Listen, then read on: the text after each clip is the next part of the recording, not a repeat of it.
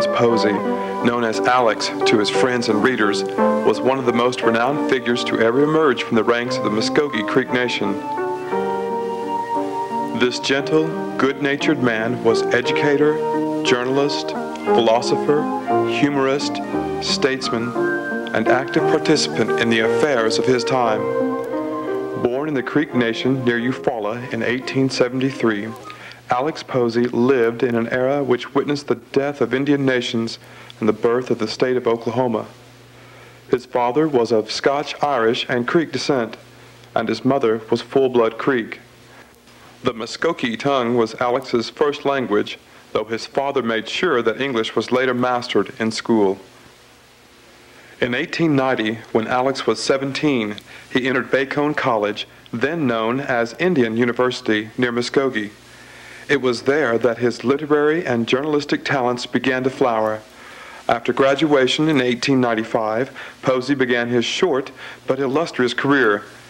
He was elected to the House of Warriors, a branch of the Creek legislature, and then was named superintendent of the Creek Orphanage at Okmulgee. There he met and married Minnie Harris of Fayetteville, Arkansas, one of the teachers.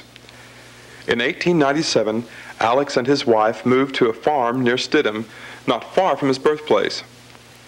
Here he roamed the Talladega, a range of hills that bordered the Oktahutchee, the Sandy River, studied nature, and wrote poetry.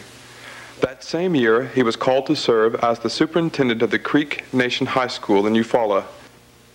His poetry and prose began appearing regularly in the Indian Journal, Eufaula's newspaper, and in 1900 he became editor of that paper.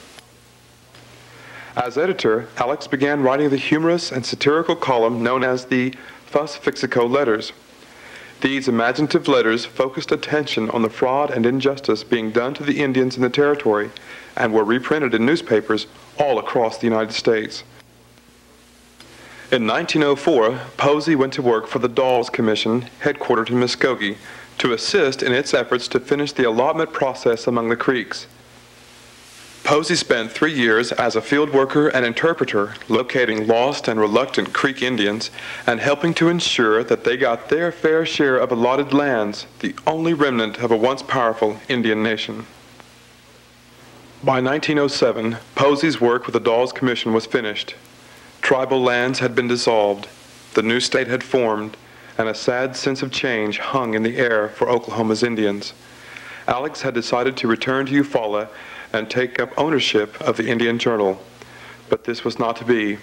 In May 1908, Alex Posey drowned while attempting to cross the rain-swollen waters of the North Canadian River in a boat. The boat capsized, throwing him into the swirling waters. Posey could only grasp at branches that hung out over the water's edge while rescue workers tried to save him. Eventually, the waters swept him away, and he was lost. But he left a legacy of imaginative words describing the natural world around him and his feelings about that world. Listen now to his poetry, his words, and see images of the land that inspired them. In Talladega, where mountains lift their heads to clouds that nestle low, where constant beauty spreads sublimer scenes below, where gray and massive rocks o'erhang rough heights sublime, where awful grandeur mocks the brush and poet rhyme. We saw the evening blush above the rugged range. We heard the river rush far off and faint and strange. Brook Song. If you'll but pause and listen, listen long. There are far-off voices in a wee brook's song that come as voices, come from out the years, and you will dream you hear the voice once hers, perhaps, and when dawn, blinded by your tears. To a Robin.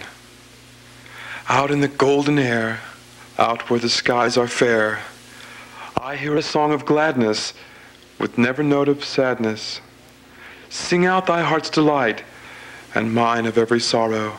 Sing, sweet bird, till the night, and come again tomorrow. Flowers. When flowers fade, Why does their fragrance linger still? Have they a spirit too that death can never kill? Is it their judgment day, when from the dark, dark mold of April and of May their blooms again unfold?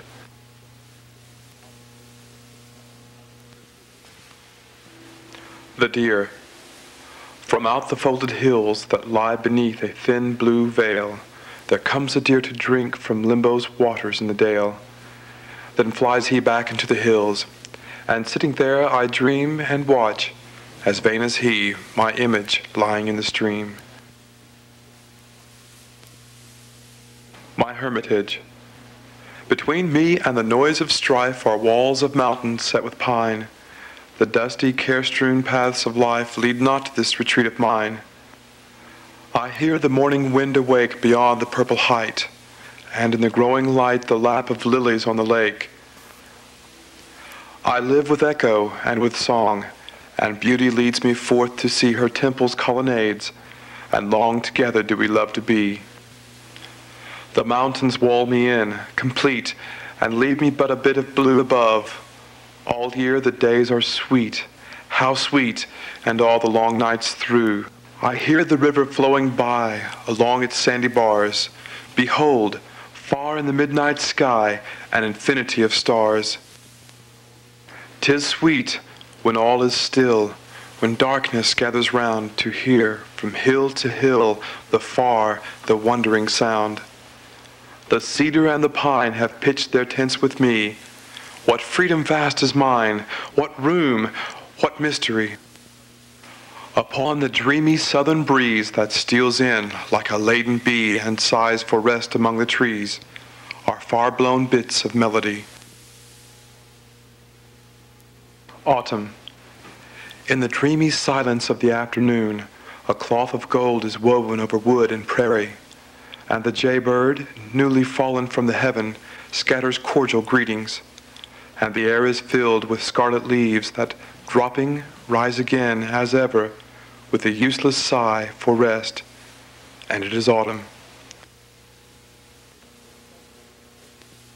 Sunset.